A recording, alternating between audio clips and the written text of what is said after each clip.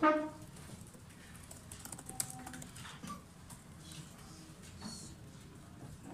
your thoughts on what happened in the third quarter?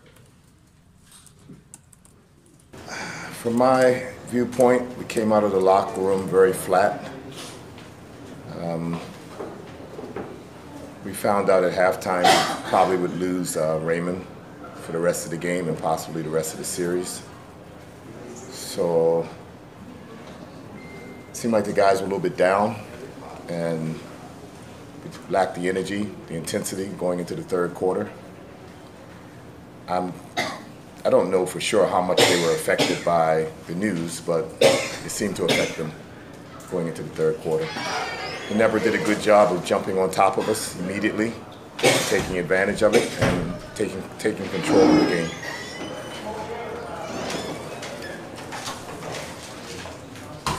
Coach, you mentioned Raymond probably for the series. He's having an MRI taken right now at Makati Med. Let's hope that's not the case. But when I talked to him at halftime of the game, he couldn't move his leg. And being a former player myself, that's never a good sign. I'll try to be as positive as possible, and hopefully he'll be okay. But from being a player myself, having a swollen knee in the middle of a championship series is not something you can just bounce back from that easily. Still, coach, are able to manage to close within 5 points?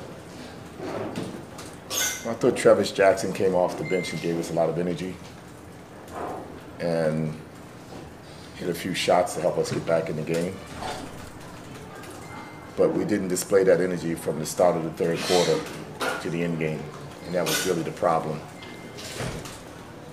Because of what happened, we just have to try to make as many adjustments as we can, just in case we play without Raymond, and be ready in the next game.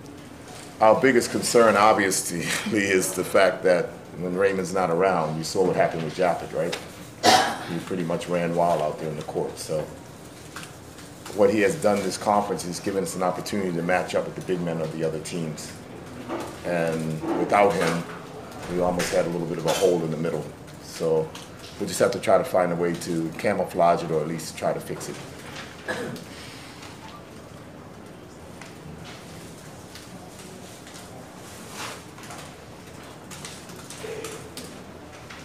Mark? Thank you, coach. Thank you very much. Appreciate it.